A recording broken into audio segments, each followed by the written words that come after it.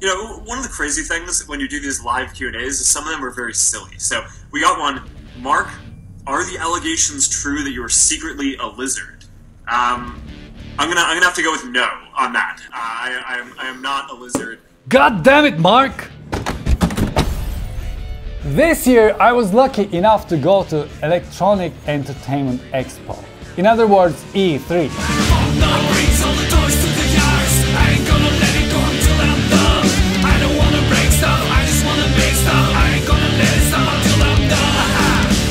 And I had a great time. Mostly great time. I didn't know I was supposed to book things in advance, which were mostly VR, so I didn't care much because of the way they looked.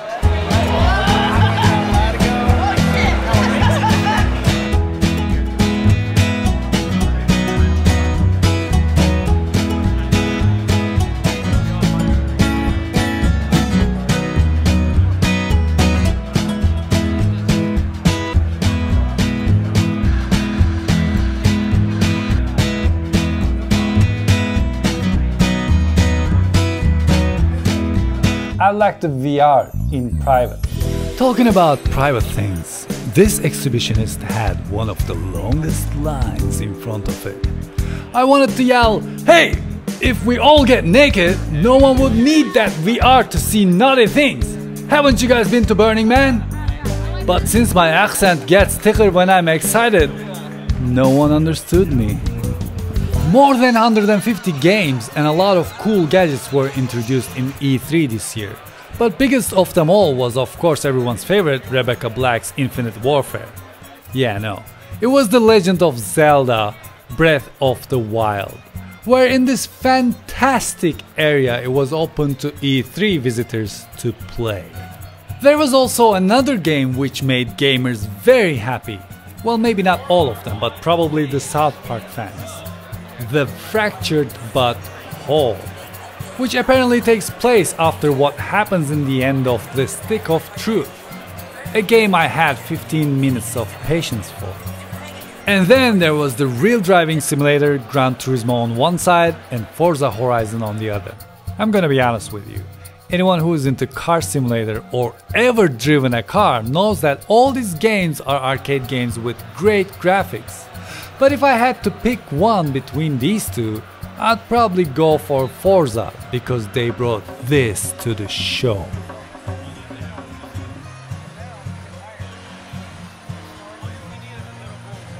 Speaking of Horizon, corrupted or not, I got to meet the Watcher from Horizon Zero Dawn. And I have to tell you, it has some weird legs.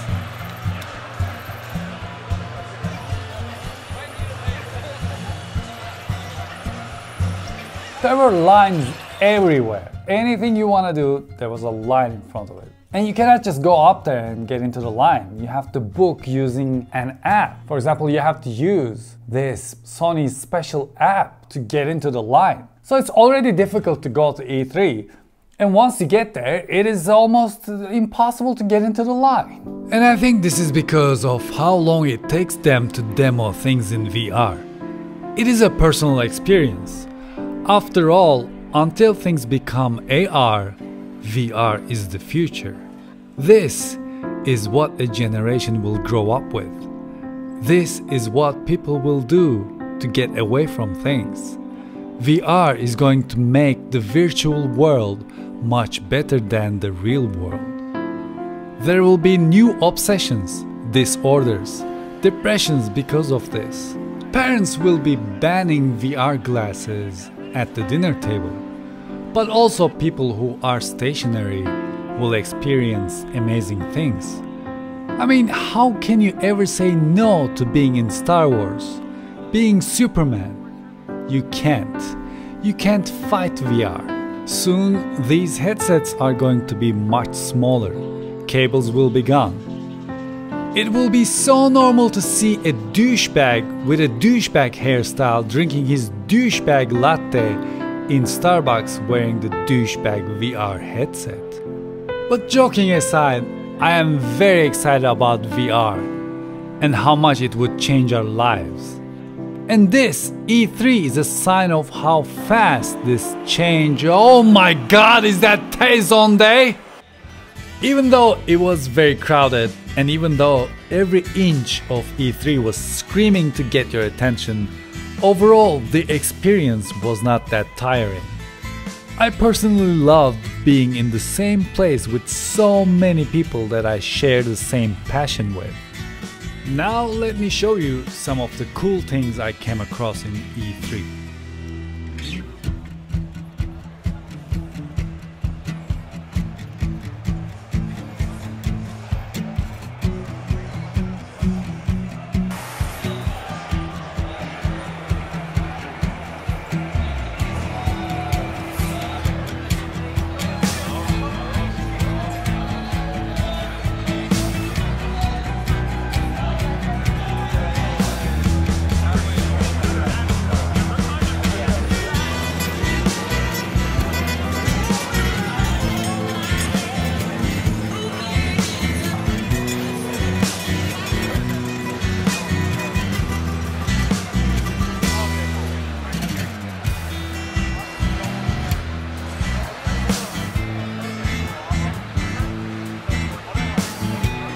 I think this year we'll be hearing a lot about VR headsets, controllers, consoles, or PCs that support VR.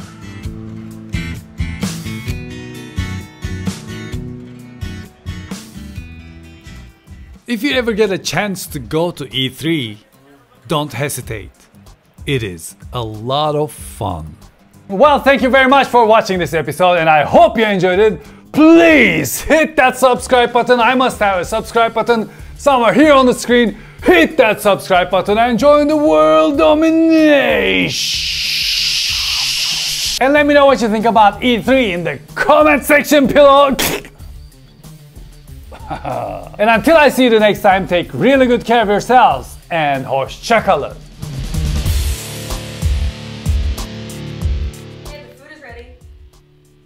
Oh, okay, I'm coming. Oh. Your food is getting cold. I'm here. I'm eating it.